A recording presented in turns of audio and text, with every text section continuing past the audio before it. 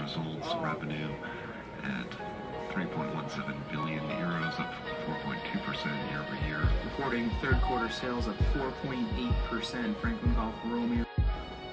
The Fed policy will be driven by the pace of the data. Same policy will remain accommodative of the Futures mix off of tools. sessions low, still down about 1% on the day for a little more than 4 pennies.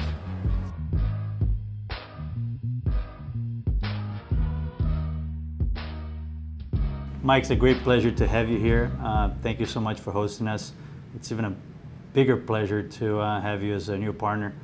We're very excited to have you and to be able to expand the prop trading business all over the world, and especially to bring it such a big market as Brazil. To be able to answer some questions that we have for our customers in Brazil, for all the traders that are willing to know. What is prop trading firm? What do you consider to be a proprietary trading firm? They're so big and successful all over the world, and such a big industry here in the United States. So proprietary trading means the firm provides capital, the firm provides technology, the firm takes on all downside risk.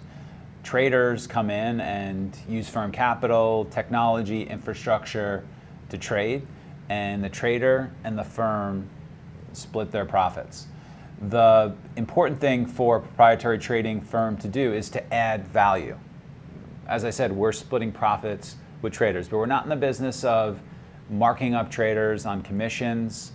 We're not in the business of making money in any other way except traders making money and us splitting those profits. So we don't get paid.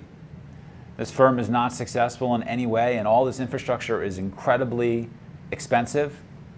We don't get paid unless we're making money on top of all of that infrastructure after splitting profits and after deducting all of the losses on people that don't make it or aren't having good months.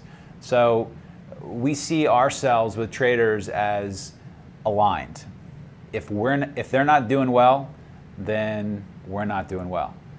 We're taking on all the risk, and we're providing an environment and an infrastructure where they can be their best traders. And we have a tremendous amount of incentive to spend as many hours during the day thinking and building ways for them to make more money, whether that's offering the ability to model, team trading, education, technology, sometimes just a pat on the shoulder, pat on the back. We just made a huge chop in one of the imbalances that resulted from me pushing some guys to really load up in this one particular trade, and the guys on the desk sharing those ideas.